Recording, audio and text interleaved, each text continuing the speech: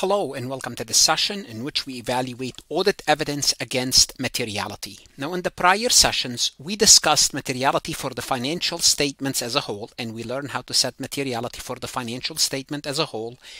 Then we established what we called performance materiality or tolerable misstatement by distributing the materiality for the financial statement as a whole, allocating it across various accounts or segments such as cash, account receivable, inventory, so on and so forth. So first we established materiality, and let's assume we established materiality for the whole financial statement at 100,000. Then we allocated this materiality to cash, 30,000, for receivable, 20,000, and for inventory, 50,000. So we took the materiality for the financial statement as a whole and we distributed to the various segments. Now we will estimate the total misstatement for each of these segments. Now we have to look for misstatements, errors, to evaluate, to make a decision about that segment, about that account. So auditor assess something called known and likely misstatements, which we need to know what they are, compare them to the materiality, and determine if further investigation is required to ensure the financial statements are fairly stated. So after we determine materiality, we have to find out whether the account is fairly stated or not. And this is what we would learn in this session. Let's go ahead and get started. Before we proceed any further, I have a public announcement about my company, farhatlectures.com. Our audit course is best for online students and students who are struggling in their audit courses. We cover the essentials from audit reports, internal control, ethics, evidence, sampling, planning and materiality, assurance and non-assurance services, and of course, the accounting cycles. Our comprehensive course includes lectures, multiple choice, true-false questions. Go ahead and start your free trial today. We are here to help. Your success starts here.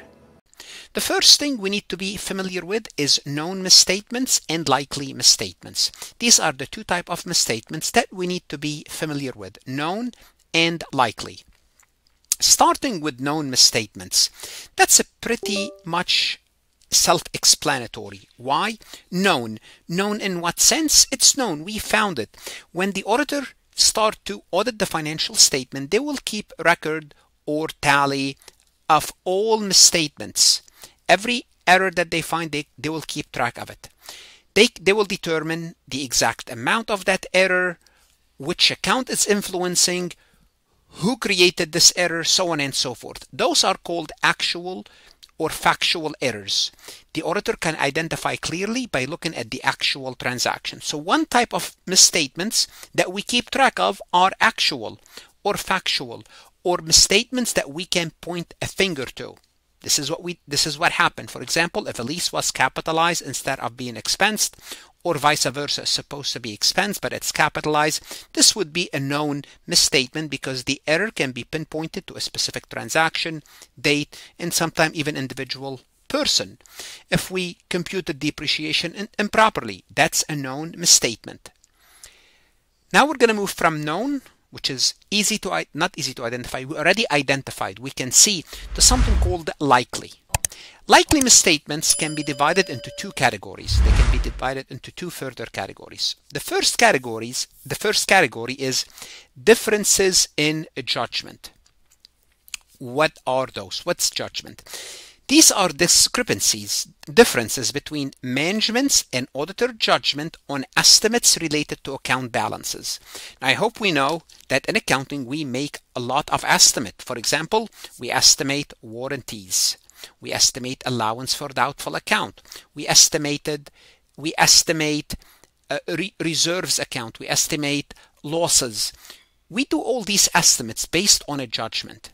Now, if the management overestimate or underestimate these balances, the auditor might question their accuracy. So there could be differences in judgment, how much we should book in terms of estimate for bad debt. That's an estimate.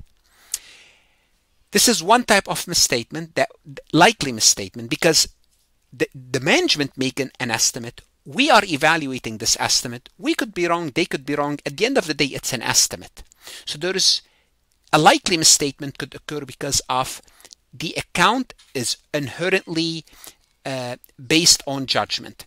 Now, the other type of misstatements that are likely are called projection of misstatement.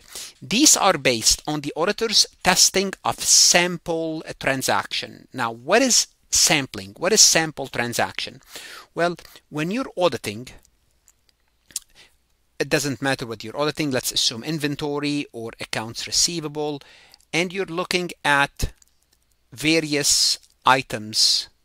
Okay, let's assume this is each X is an inventory item or an account receivable balance. What you do is, in auditing, we cannot audit everything. We cannot audit 100%. We select maybe five of the sample. We only select 5, and we make a projection based on what we found in these 5 items to the whole population. So what we did is we sampled and we made a decision.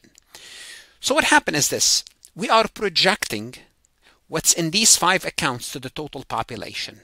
Is this 100% correct? Absolutely not, because it's a projection. So in most accounts, auditor use sampling to make conclusion about the entire population. Now keep in mind, we're going to talk about sampling much more in depth. We'll have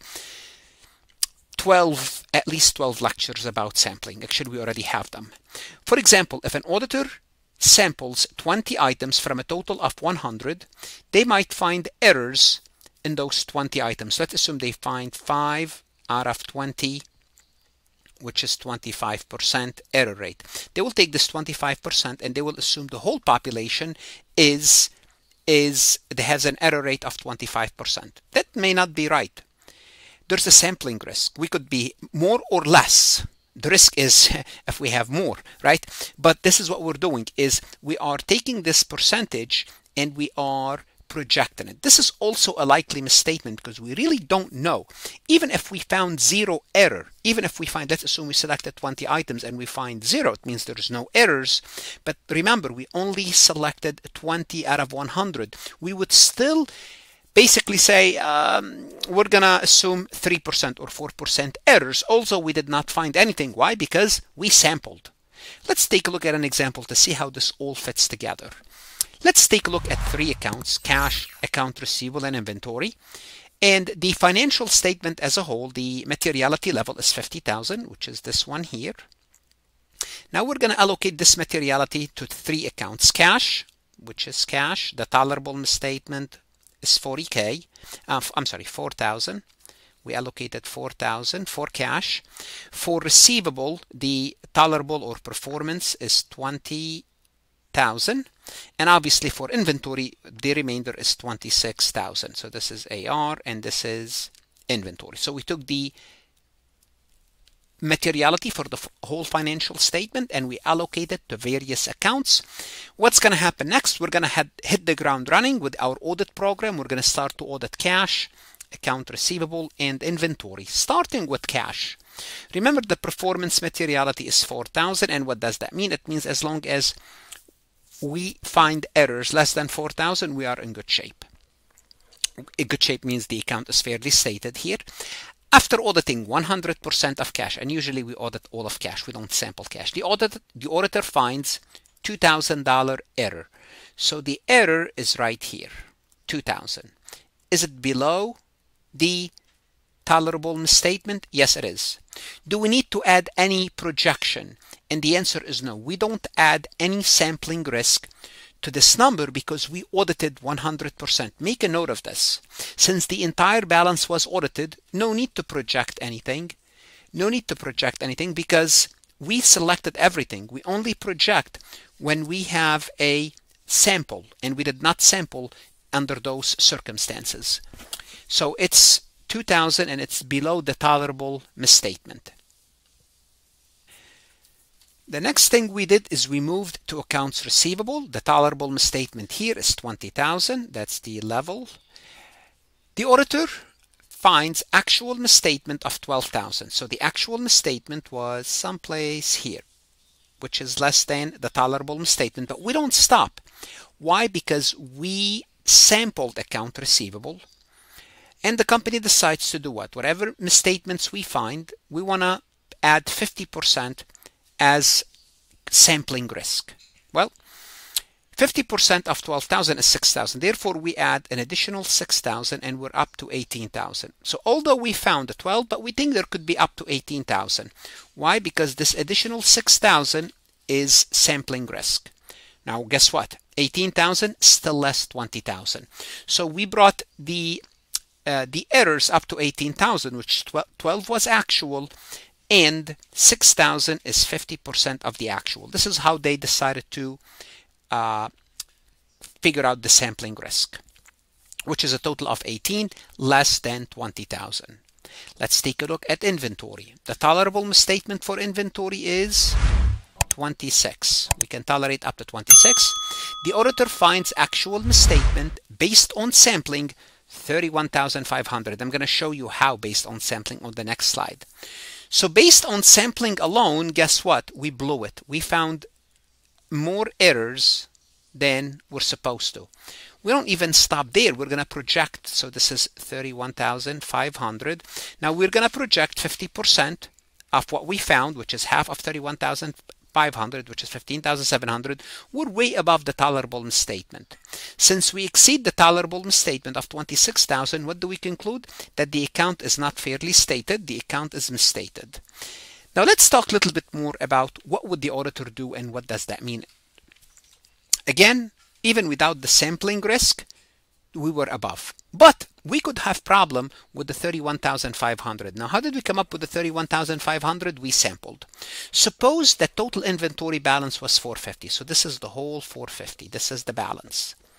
And we selected only 50,000 worth of inventory to audit.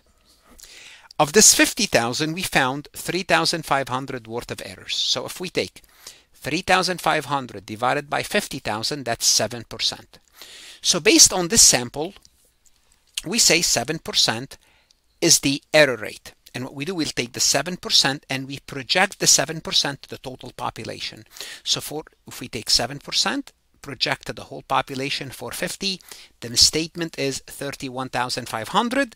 Now, on top of that, we said, okay, because we sampled, we're going to add 50% of what we find just to make sure. That's going to bring us up to 47,250. Now, what could happen under those circumstances? Are we just going to say, okay, the account is misstated? Not at all. Under those circumstances, how do we evaluate the audit finding? We have few options. So we can compare. Obviously, at this point, we already looked at all the results. Cash was good, receivable is good, inventory, but inventory is way above the limit. We need to do more work for inventory. There's some problem with the inventory account. So what can we do with the inventory account? Well, one thing we can do is, let's go back to the sampling. We could say, you know what? We selected this sampling here, but this group is not really representative of the total population. Maybe in the whole population, there are only 3,500 of errors, and they happen to be in this sample that we selected, and the rest is fairly stated. Well, what we do then, we say, I'm just saying, it's an extreme case, but what I'm trying to say is, you could go wrong with sampling. So what we do is, let's expand the testing. Perhaps look at more items to reevaluate the sample that was drawn. So rather than this 50,000, we could choose another 50,000 sample, a diversified sample maybe, and find out if it's 7% or who knows, it could be 10%. Maybe that sample is either underrepresented or 3%. But let's do a little bit more work. What is likely happening is that the 7% might come down. If the auditor select more inventory, or it could go up as well. But for now, all what we can say is inventory is overstated. So that's one way when we're evaluating or what works need to be done. Another way to approach this is by adjusting the tolerable misstatement. So remember, when we started, we allocated 26,000 to inventory, 4K to cash, and 20K to account receivable. Now let's assume we are auditing everything in order. Let's assume we audited cash. In order means we're starting with cash, then account receivable, then inventory, and we found 0 errors in cash. What we say, well, cash, we allocated 4,000. We did not need to. Let's take this 4,000 and add it to so we can tolerate more in inventory, because this 4,000 basically get freed up. So you could adjust the tolerable misstatement. I'm not saying this is what you do, but those are some of the options. The same thing you can do with account receivable. So in some scenarios, if the auditor finds a segment like cash or receivable is in good shape, they can shift the focus and some of the materiality limits from those areas to inventory. So the auditor might decide to adjust the tolerable threshold, increasing the allowable misstatement for inventory. And this flexibility helps the auditor fine-tune the review as they dive deeper. This is when they discover more risk or less risk for a certain account. So since the total misstatement exceeds the tolerable misstatement, the auditor needs to conduct further investigation. This could involve expanding the sample or gathering more evidence. Now keep in mind, this is a simplified overview of how auditors evaluate evidence, especially when you're using sampling, and we'll talk about how we do it later on. What should you do now? You want to go to Farhat Lectures, look at MCQs. That's going to help you reinforce, show you how to grasp this material using application, whether you are studying for the CPA exam. I have AI CPA questions, or for your auditing course. You want to really reinforce these concepts. Invest in yourself, and good luck.